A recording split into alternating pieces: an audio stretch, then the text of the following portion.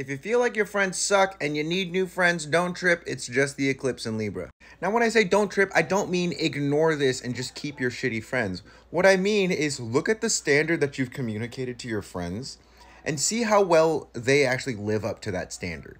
If they're not living up to your standards of friendship, it is okay to find new friends. It doesn't have to be this burn the bridge down, I hate you and it just might be like, oh, I'm not going to hang out with you as much. I'm not going to go do the things that you want me to do. I'm going to create space so I can have people in my life that actually fulfill the standards that I'm setting forward for friendship. Now, I'm sure some people are thinking like, oh, I can't let my friends go, or like, wow, that seems really harsh, blah, blah, blah, blah.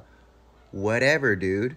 I'm not out here actively trying to change people. I'm looking for the people that are actively wanting to grow and improve themselves. That's part of my standard for friendship.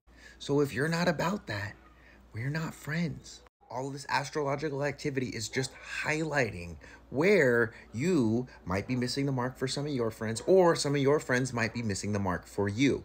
It's Libra. The scales are off balance, and you're going to get to see that with intense clarity. So yeah, I just wanted to dispel any of the guilt that anyone may be feeling because they're like, I don't really want to spend time with these people. Like, my friends are not really... Yeah, I just don't want to spend time with them. I want to dispel the guilt. If you don't want to spend time with these people for whatever reasons they are, just don't, okay? Manifest your internal authority so that you're not complaining constantly about what the external authority looks like. Peace.